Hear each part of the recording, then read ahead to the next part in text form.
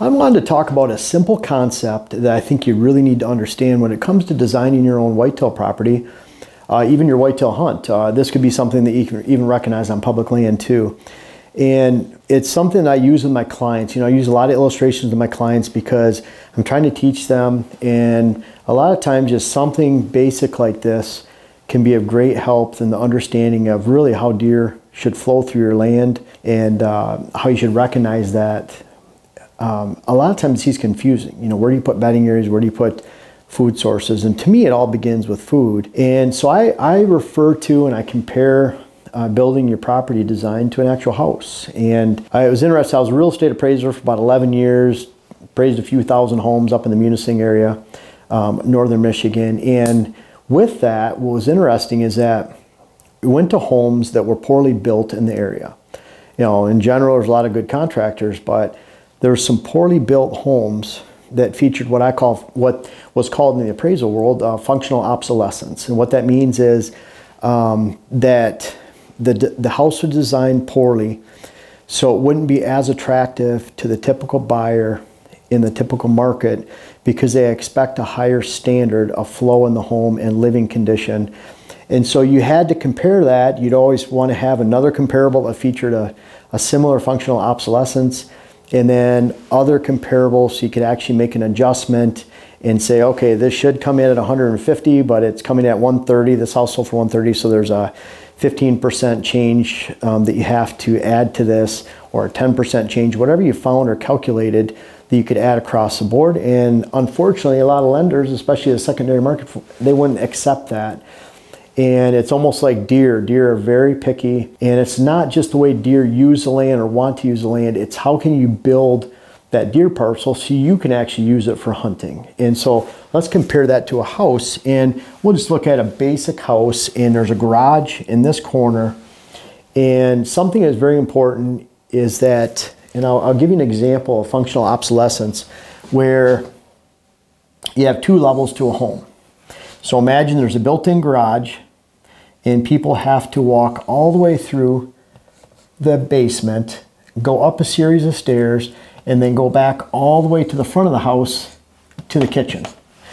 So picture someone in Munising up north in Michigan. It's a big retirement area. So let's say the average home buyer, and I'm not sure what the numbers would be, but let's say it's an average is 55 to 60 years old.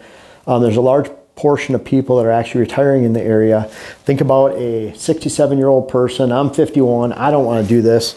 You pull into a garage, and then you have to grab all your groceries, walk all the way through the rest of the garage, the basement, go upstairs into the front of the house to the kitchen.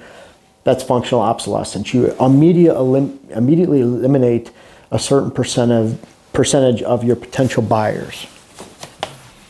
We'll take this all out.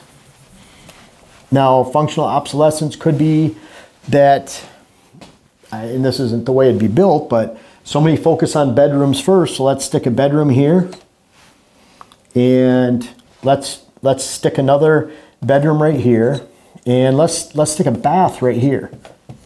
And let's say you have to go through this bedroom. Once you get out the garage, you have to go into this bedroom and through that bedroom to get to the only bath in the house. Doorway's right here going into this bedroom. Again, you're going from the garage through a bedroom. That's a bad thing. Kitchen might be on this corner of the house. You have to walk all the way through the bedrooms, then living room, then dining, then kitchen. That's the wrong way to build a house. And I find that a lot of deer properties, we're not going to go through a lot of examples of houses because you didn't come here to watch houses, but in general, you come into the kitchen right off the garage, easy to bring groceries into.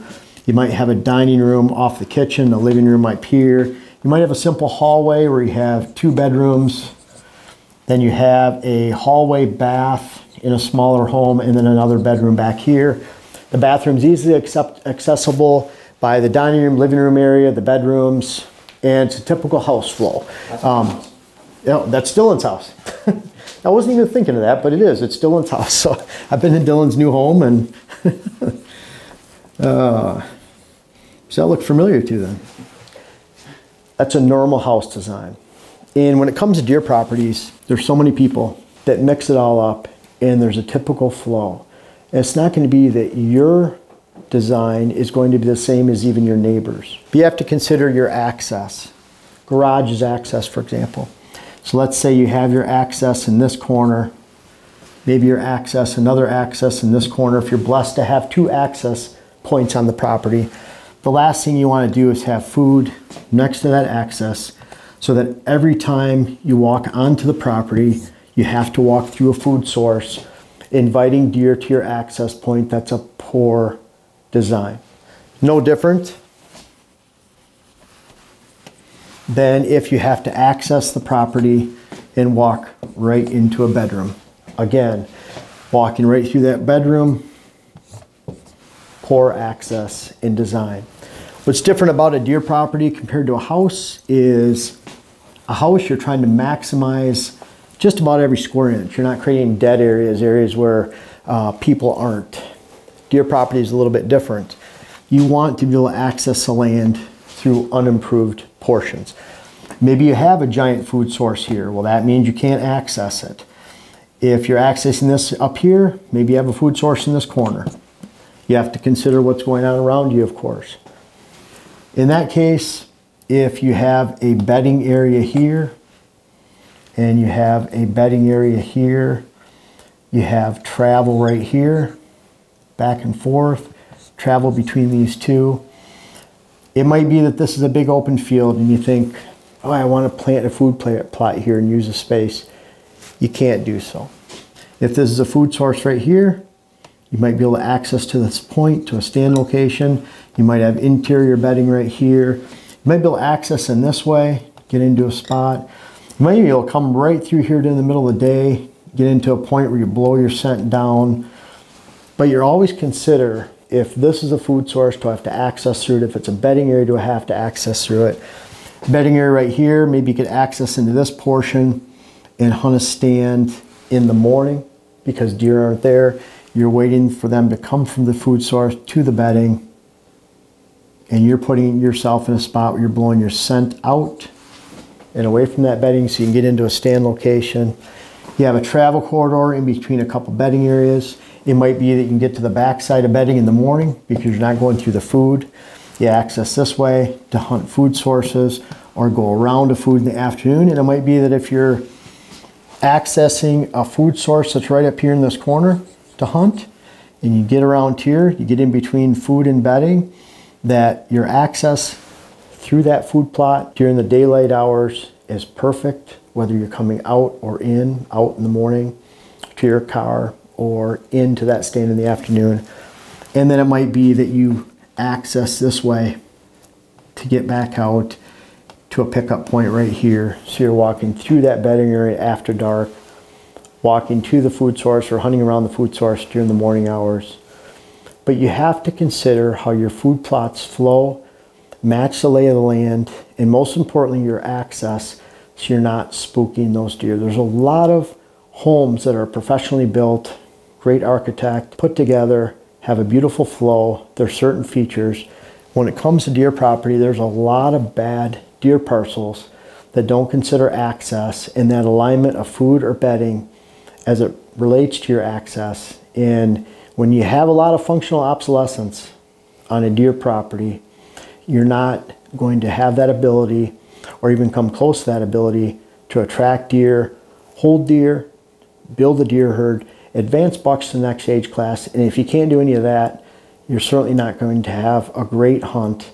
Make sure you're not walking through a food source, a bedding area to get to stands unless you're doing it at the right time of the day. Again, daylight hours for food sources, morning hours to get on the back side of a bedding area.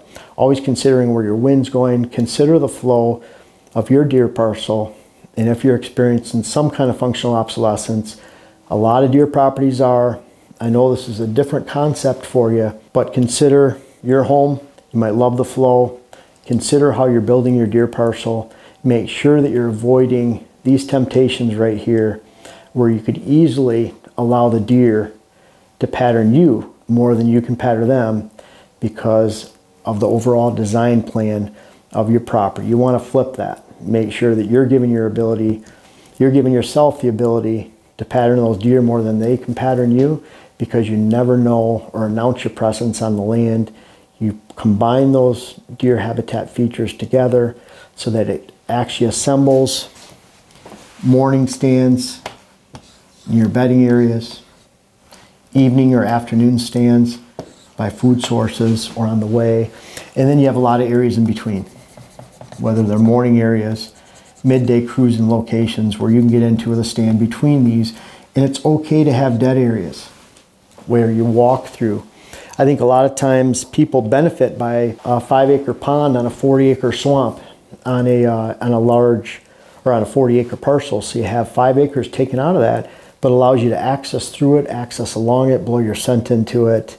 And that's why, different than a house, you're not improving every square inch on your deer parcel. It's good to have those dead zones and making sure that you build a deer property that actually is a working, high-end, easy to navigate property where, again, you allow yourself to pattern deer a lot more than they pattern you. Hey guys, I really appreciate you watching today's video. We're out here having some fun today. We're planting some switchgrass, cutting some timber, making some bedding areas, but most importantly, we're putting it all together, and that's critical. Any habitat improvements that you're making, you can't just make improvements because it's a good spot. You have to link those together so that helps your hunt this fall. Really, I encourage you to check out my web classes. The link is in the description. It's helped a lot of folks design their properties and do what we're out here having fun doing right now.